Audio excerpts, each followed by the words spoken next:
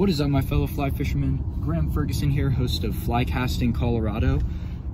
Today we're going to fish the South Platte River, do some winter fishing. I'm here with Caddis Travis over yonder.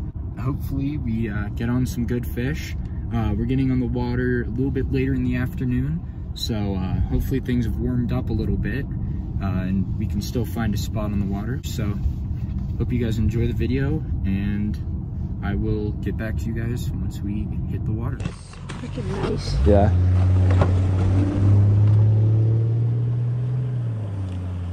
And there's a dead fish right there. It's rough.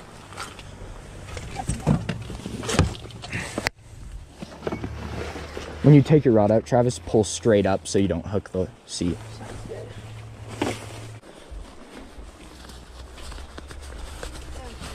Yeah. We check in at 2:30. Does that mean what? We'll be there at like, we'll see you at like 2:50. At this spot? Sure. Okay. Or how about you say 3? Okay.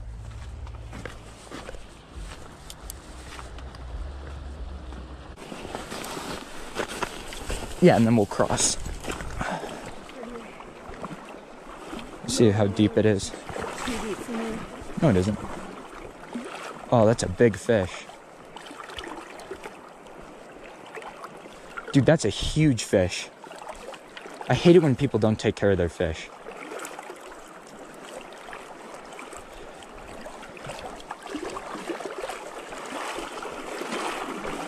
You're good.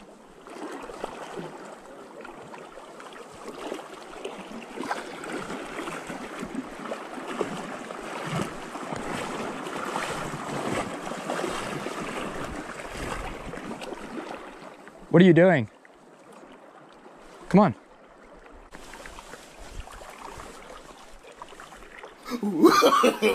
No, no, no, no.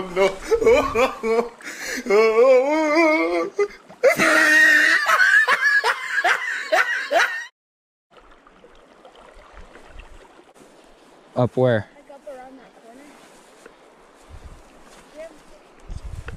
Yeah. Okay, give me 1 sec.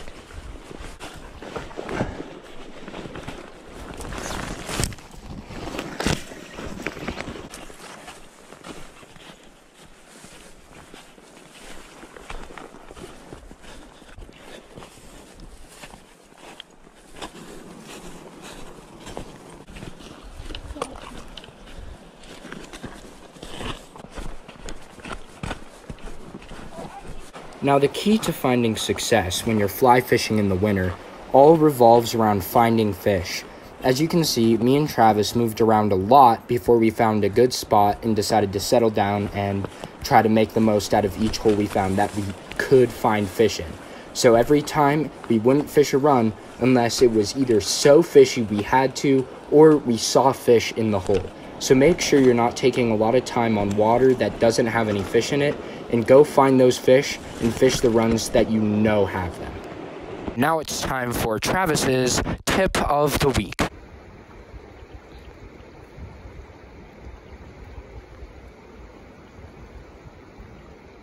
Said it.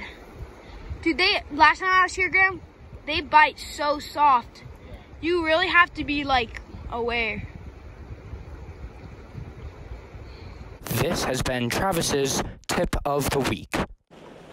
So, this hole right up here was the first one that me and Travis saw that had a consistent amount of fish in it. So, we decided to stop, undo our rigs, and get to fishing, making sure that we hit all the pockets and all the little seams and got a lot of good drifts through there to make sure that those tiny, tiny bugs get in front of those fish.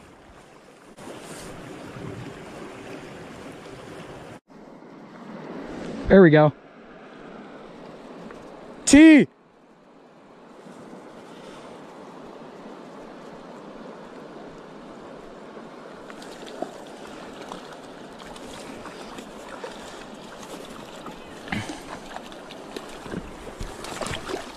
There we go. Nice little brown.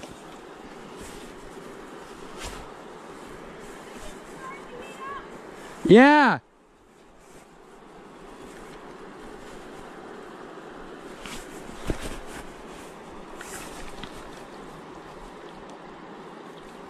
We're just gonna... There he goes. Nice one. This is often something that's overlooked in winter fishing. Make sure that if you're going to release your fish, you don't have to stick your hand in the water and guide the fish off. Just stick your net under, let him swim out on his own so you don't get your hands frozen.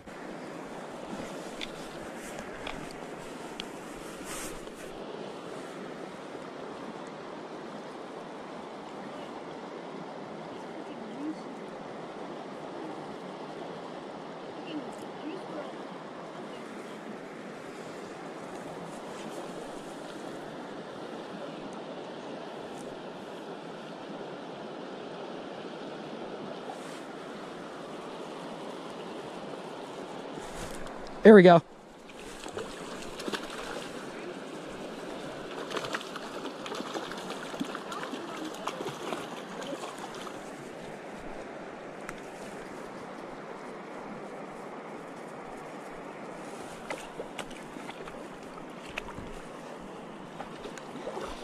Another one on the egg.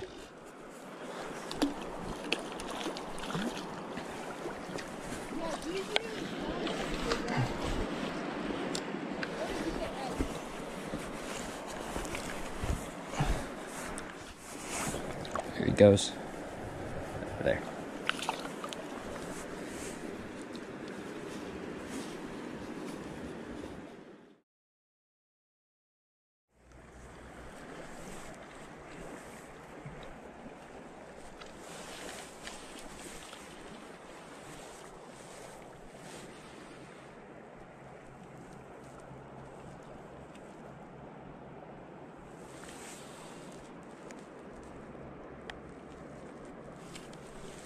There we go.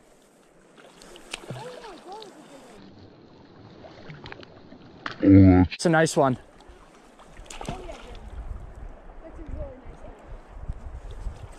Stay on. Come on, stay on.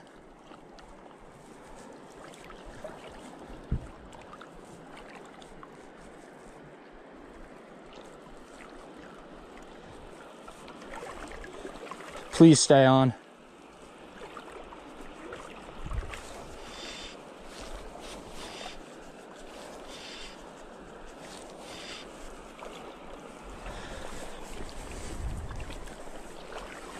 Got him. That's a nice one.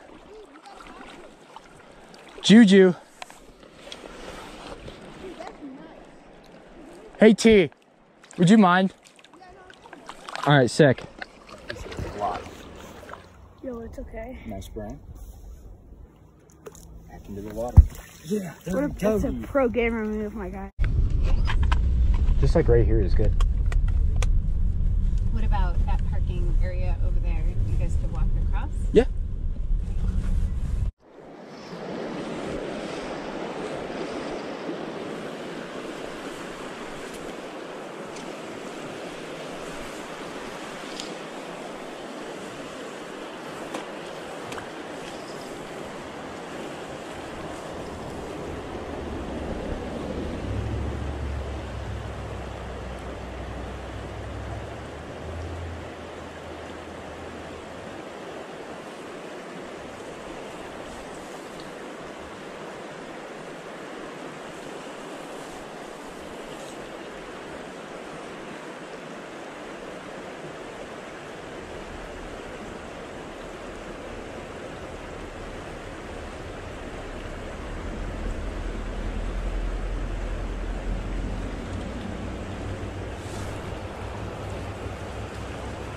There we go.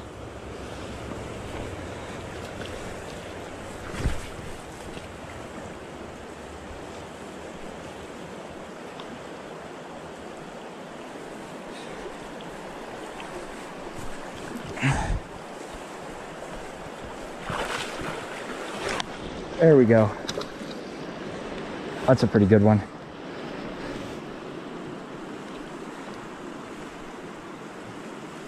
My phone died before I could get him in, but he's a pretty nice fish. Big old rainbow.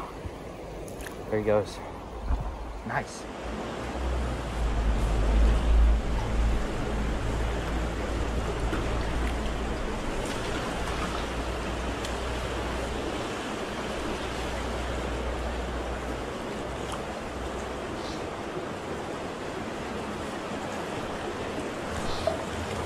There we go.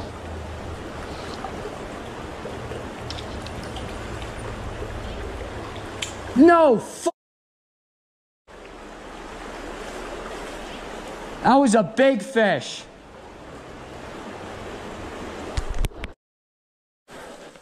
Nice. You want to just like throw him to me or something?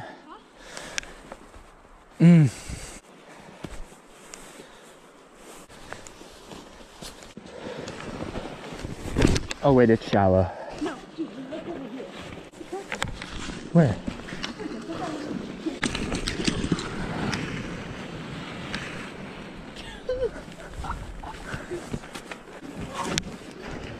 Ready? No.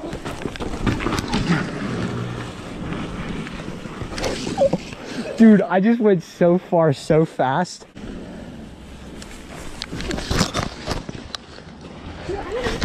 Oh.